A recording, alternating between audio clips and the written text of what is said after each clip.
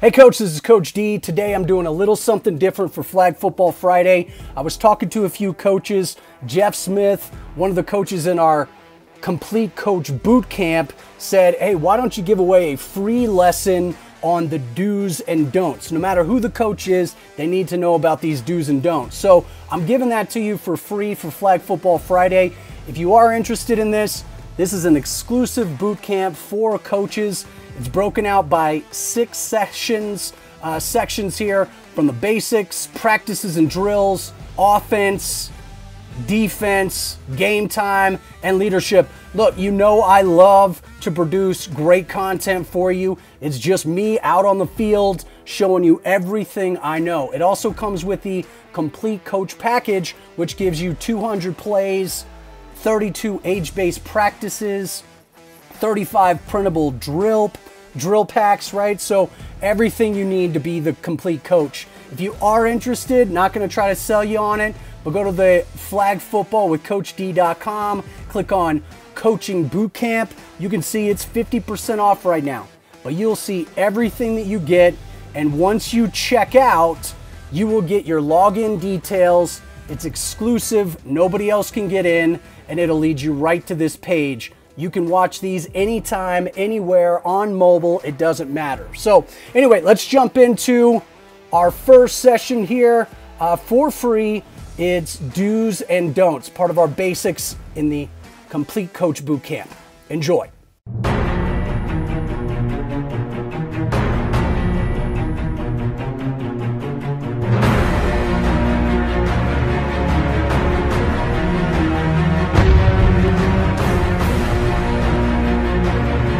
Coach, as we wrap up our basics section, let's talk about some do's and don'ts. This is very important. You do not have to take this as seriously as I do. I get it. But there's also a respect factor and a community factor. I've had coaches not show up. I've had coaches just abandon their team because they just didn't have time. It's flag football. I remember when I first started coaching, I had an assistant coach say, why are we meeting and having beers about this, man? It's just flag football. It doesn't matter. Dude, this is kids' lives. And you have no idea the impact you have, positive or negative, when it comes to this. So let's take it seriously. Here are some do's and don'ts. I like to be prepared. The best way to have confidence out there is to be prepared. So get organized, be prepared, know what you're gonna do every single practice. Now, with the Complete Coach Package, I've given you the practice schedules per age group, so you can literally just walk out there. But make sure, if you have an assistant coach, they know what's going on. If you have a parent that you wanna be involved, have them in the loop, right? Make sure that that's part of it. Show up, just show up. I mean, even if you're not prepared, you just got back from a trip, whatever it is, it's the last day. Please do not call in. You gotta show up, you gotta be there. Be early. I'm big on being early. Show up early so that you can set things up so that when they come, it's like, whoa, this guy cares. You know, you'll see other coaches kind of running around, not really knowing what's going on, and you're already set up. You've got a couple stations already set up. You have your agility ladder. You're ready to go. Make sure that's taken care of. Set expectations early. This is important. Not only with the parents, when you do your meet and greet, here's what's going to happen. Expect to get some communication. I'm going to send you this. I'm going to do that. But also out on the field. There is a big deal when kids are just messing around, playing with flags, running after each other, talking while you're talking, all that. If you don't stop that from day one, it gets a little bit out of control. So I make it very clear, and I don't have to be a jerk. I just have fun with it. All right, guys, here's the way it works. Number one, when I'm talking, you're listening. When we are on the sideline, we're like this, and we are watching. We're not running around. We're watching our team. We're cheering everybody on, right? You're giving full effort every single time, whether you feel like it or not, doesn't matter, right? So set those expectations early on. Focus on life skills over football skills. Very important. Look, you may not get every, top player in the world on your team. It doesn't matter. This is all about life skills. It's about, building confidence, building leadership ability, teamwork, all of that, building a connection, getting people out here to get them healthy, like all of that, much more than did they get the right bread basket.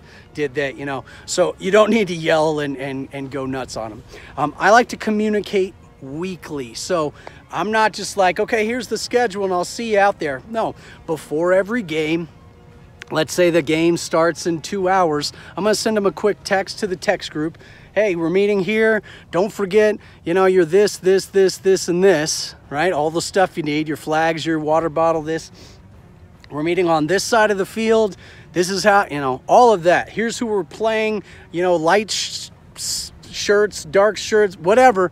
I communicate every single game day, every single practice. It's not over communication, but it is, they want to know exactly what's happening. So bring some energy, bring some excitement, have fun with it. That's what it's all about, okay? On the don't side, please don't wing it. Don't come out here and just think like, okay, well, I could just, there's no, it's just flag football, so I'll just kind of run some drills and I've seen a video or two. No, don't wing it. Don't be late. Please don't be the last one out on the field. You come out there and everybody else is kind of warming up and they're wondering, oh, where you been? Don't be that. Don't be that person, please. Don't focus only on winning. Sometimes you won't win and that's okay. It's talking about perseverance. What did we learn? What did we see that was great out there? We'll talk about the word of the week and it's teaching them. Do they walk away a little bit higher, lifted a little bit higher than they did when they got there that day? It's not just about the winning. Play only your best players. Please don't play only your best players, right? You got that, oh man, we could easily win this game. Let me just put my best players in. No, keep with the rotation. You have an A and B rotation. If you have that kid who's struggling, you gotta play him. You can't just sit him on the bench. You can't do that. You have to be fair and let everybody play. Don't lose your temper. Man, I've seen coaches thrown off the field. Right? Come on. Don't lose your temper and don't badger kids, refs, or other coaches. Meaning, come on, man, what are you doing? Like any of that.